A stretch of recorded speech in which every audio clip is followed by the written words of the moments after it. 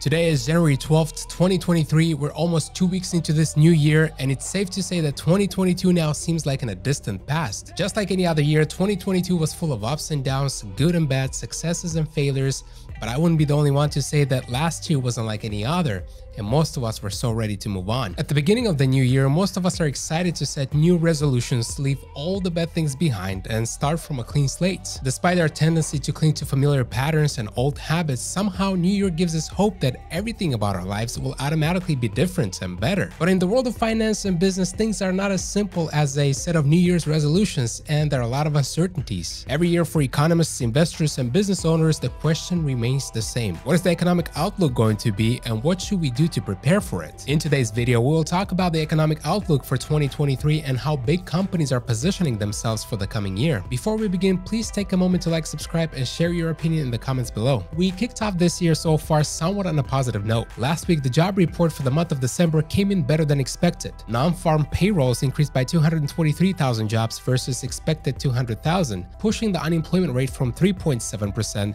back to 3.5%. Wage growth came in below expectations, with average hourly earnings up 4.6% from a year ago versus the 5% estimate, clearly indicating that inflation pressures are easing. But wait, there was more. Not only did the average hourly earnings drop, but so did average hours worked, which has a major impact on the average wages and perhaps one of the reasons we are seeing wages drop in the first place. Now, here's the tricky part about the job report, and you decide whether it's as strong as the mainstream media was reporting it. The US Bureau of Labor Statistics releases regular job reports drawn from a combination of two surveys, the Household Survey and the Establishment Survey. Both surveys gather important information, but they differ in their focus, sample size, and source population. The Household Survey includes data on demographics, labor force participation, employment, and unemployment collected from a sample of 60,000 households. This survey is used to measure the civilian labor force, including both employed and unemployed individuals. On the other hand, the Establishment Survey collects data from monthly surveys of 140,000 businesses and government agencies, representing over 400,000 individual work sites. This survey measures non-farm payroll employment by providing information about working hours and earnings for the United States workers.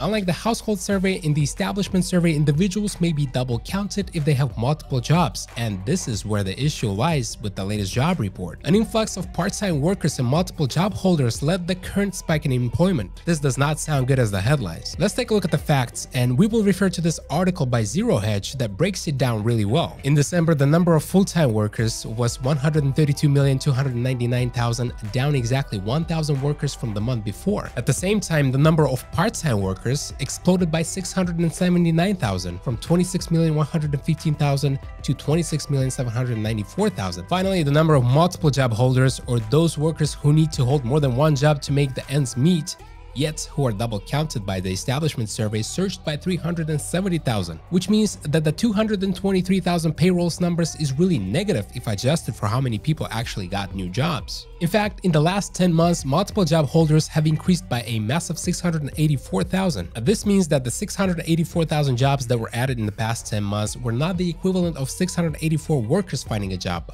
but 684,000 workers finding more than one job to afford a living during soaring inflation. Again, the entire employment increase was thanks to part-time workers, and to be totally frank, part-time jobs pay less, don't offer any benefits, and typically are far worse in quality than full-time jobs. That being said, can we call the latest job report strong? One could argue the opposite, but it was sure enough to give hope to the Fed that a soft landing is possible amidst this battle with raging inflation. Meanwhile, the way the big companies are positioning themselves suggests very little chance of soft landing and more like a potential recession. Look at this list of companies that recently have announced massive layoffs. You almost want to ask, what are these companies preparing for? Meta recently announced that it would cut 13% of its workforce, about 11,000 jobs, because of its declining revenue and negative global economic forecast. The company's stock has been bleeding down 60%. At one point in 2021, the company was valued at $1 trillion.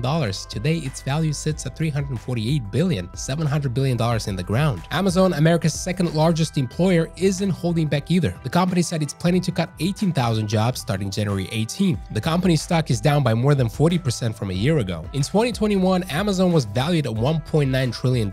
Today, it's no longer a trillion-dollar company, and its market value today hovers around $968 billion. Goldman Sachs, a Wall Street giant, also plans to cut up to 3,200 jobs, about 6% of their workforce. The company's revenue fell by 21% during the first 9 months of 2022 compared with the same period a year earlier, and its stock price has dropped by 10% over the past year. A few days ago, another bank came out with a bombshell report, and it's more than just layoffs. Wells Fargo, once the #1 mortgage lender, announced that the company is stepping back from mortgages and will now only focus on home loans for existing bank and wealth management customers and borrowers in minority communities. The move was primarily driven by continuous trouble with regulators. Last month, the Consumer Financial Protection Bureau ordered Wells Fargo to pay a record fine of $1.7 billion for widespread mismanagement over multiple years that harmed 16 million customer accounts. Wells Fargo's decision to downsize its mortgage business was also driven by higher mortgage rates that have been stalling the housing market. In addition, the company is also pulling the plug on its correspondent business that buys loans made by third-party lenders. This shift will inevitably lead to a new round of layoffs, but the company declined to name the number of how many jobs will be lost. Wells Fargo's announcement sent shockwaves through the mortgage and housing industry, leaving many wondering if this signals a challenging year ahead. We can clearly see that most big companies are positioning themselves for a contraction in the economy. While the 2023 economic outlook appears less optimistic, not all of it is bad. As we are recording this video, a new CPI report that just came a few hours ago shows that inflation has been on a downward trend for 6 straight months. Inflation is now down to 6.5% from 7.1% in November and well below the 9.1% peak in June. This is a good news. Although progress has been made, there's still a long road ahead before the Fed can reach its target of 2% inflation. The Fed is also likely to continue hike rates, maybe not as aggressively. The battle is not over and the rates will remain elevated through 2023, causing businesses to operate leaner, hence all the layoffs we've seen from big companies lately. That's all I got today. I'd love to hear your take on the economic outlook for 2023. Please share your thoughts in the comment section below. I hope you enjoyed this video. Till next time.